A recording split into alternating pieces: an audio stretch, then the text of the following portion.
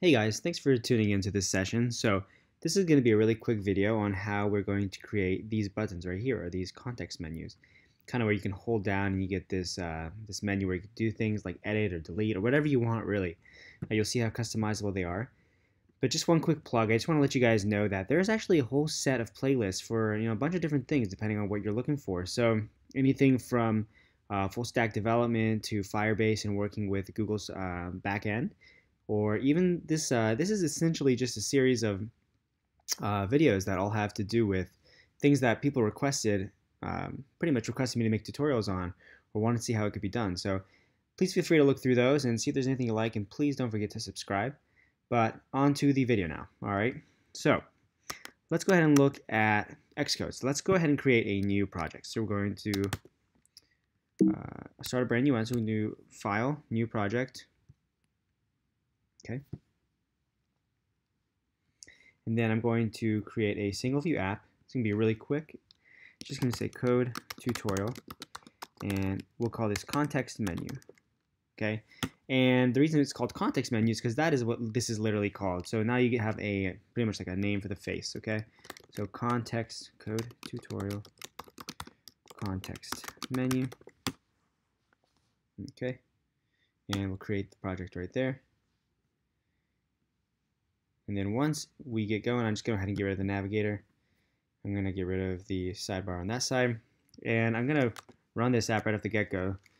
And then while that's setting up, I'm going to just modify this text here to say press hard. Okay, so here it is. It ran successfully. Okay, so press hard. I'm going to minimize this so we can see everything on one screen.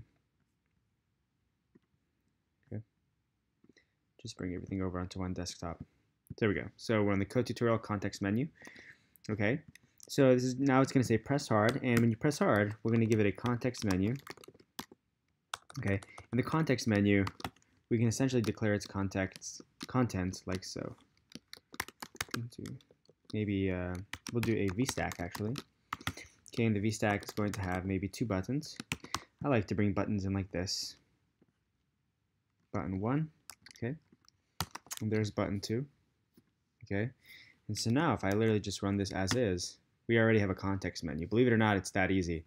All you have to do is have a text and let it know that this is going to be the context menu. So when I press hard here, I get a context menu with button and button. And now I'm just going to make this one say edit. Maybe this one will say delete. Okay, and you can leave it just by clicking anywhere else. So edit and delete. This one, I can put any function I want here. Okay, so just to show you that, I'm going to create a state variable here. Okay, var or at state var counter. Okay, and the counter is going to be equal to 0, and we'll put 3 buttons here. Actually, we'll put this one will say +1, and this one will say cancel. Okay, even though you don't really have to have a cancel button, you can just click anywhere. And the action for cancel will be pretty much nothing. And this action will be self.counter plus equal 1. Okay, so when I save it and run it, actually right here I'm going to put print canceling. Okay, and I'm going to run it. Now that it successfully ran, you'll see that I can press hard. Okay, and I can cancel. Or I forgot to put it right here. This one will say press hard, and then I'll put counter. Okay, so it'll show me the value next to it.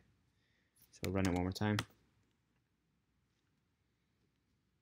So you can see that the text is going to say press hard 0, and then when I press hard and +1, now it says press hard 1. Okay. That's pretty interesting that every time I press hard, it actually takes it back to 0.